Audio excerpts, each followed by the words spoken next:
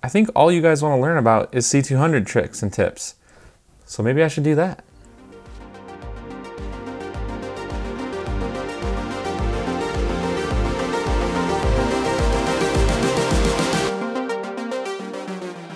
Okay, so today I'm going to talk about C200 color grading.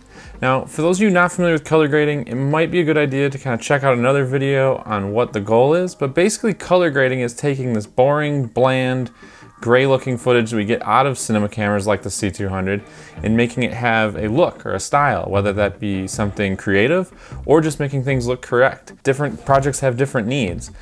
So today though I was going to focus on the C200 RAW files, as the workflow for those are a bit different. So I have my project set up in Premiere.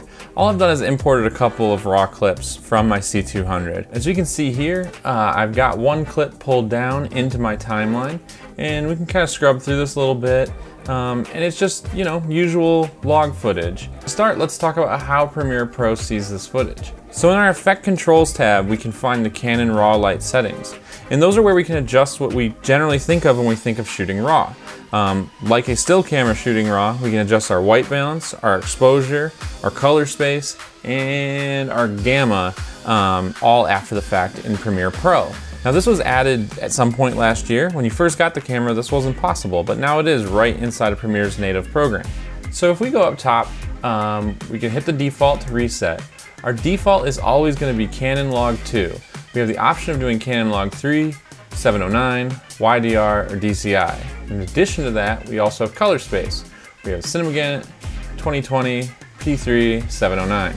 Now generally, that Canon Log 2 is fine. I'm gonna grade this footage anyways for most of the projects I'm shooting RAW, but if for some reason you needed to shoot RAW but make a quick edit for social or something like that, you could quickly change it to one of the other ones and kind of get pretty close right away.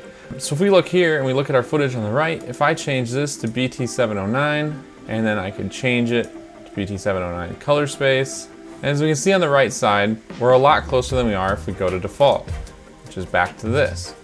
Every project has different needs and demands. Personally, I'm going to leave it in Canon Log 2. I've tried others. Canon Log 2 is not the closest. It actually requires the most work to get it to look proper, but it does give you the widest dynamic range and the most data available as you grade the footage.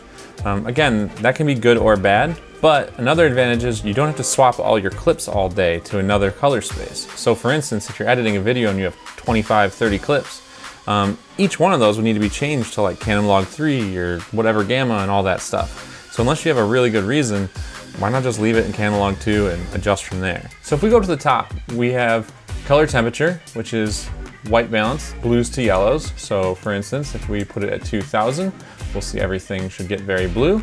And if we put it up at 7000, everything would get very warm. Now it will keep whatever you had the camera set to, so it doesn't come in at a default value.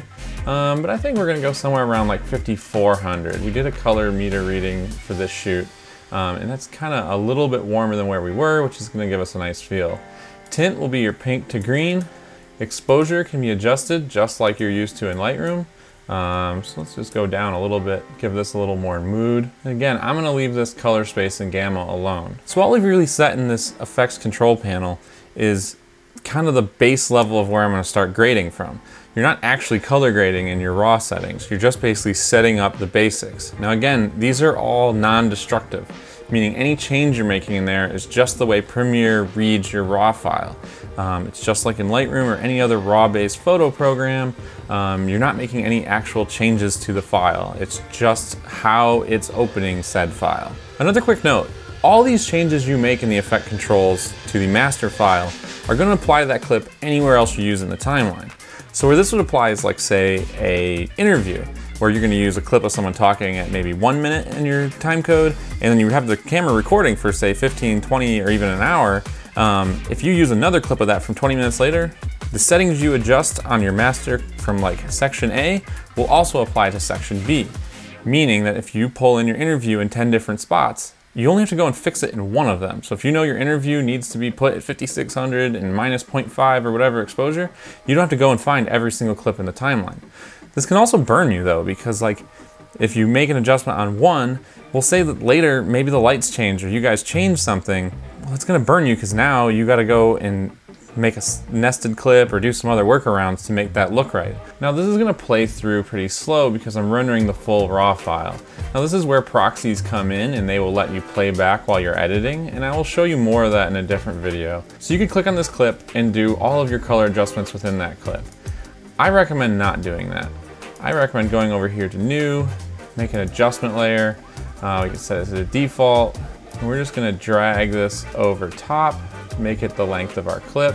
So by using an adjustment layer instead of making our adjustments on the actual clip, we can put several clips underneath one big adjustment layer and they'll apply to everything below it. This makes your workflow kind of nice because generally you're shooting a scene that kind of all needs the same things. You can even build up multiple adjustment layers, or you could get a kind of a look on your adjustment layer and then make specific adjustments inside of those clips. What I really like with RAW though is often those minor adjustments like color and exposure, I'm kind of making in the RAW settings, not through lumetri. So this saves me a little bit of a step and also makes things a little bit cleaner and neater in my workflow. So now we're gonna go to the color panel. I have my own color panel that I have made here. So over here on the top left, I have a vector scope and a waveform. These are just my preferred ones, but you can change them to all different kinds of things. Everyone has their own way of looking at it. These are really important to get accurate color and get things ready for delivery. So again, we're gonna make sure we have our adjustment layer selected. If we select the clip, our adjustments are made onto the clip. We wanna make sure we have our adjustment layer selected. So I'm gonna go over here and find a good part of the frame where I have some skin tones and have some of these nice details in here. I generally start with my blacks and whites. These are kind of set in my contrast points. And as we see over there on that waveform, we can see the information going down towards black. And same thing with the whites. We're gonna see the top of that waveform go up as we pull in some more contrast.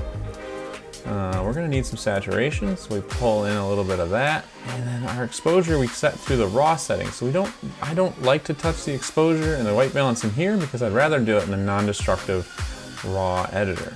So after I've worked in this basic correction, if we worked our way down creative, we could pull in some tints and more creative things as the name implies. But for right now, I know that my saturation and vibrance are gonna need to come up, so I'll add a little bit of that. And I'll also add a little bit of sharpening just to start.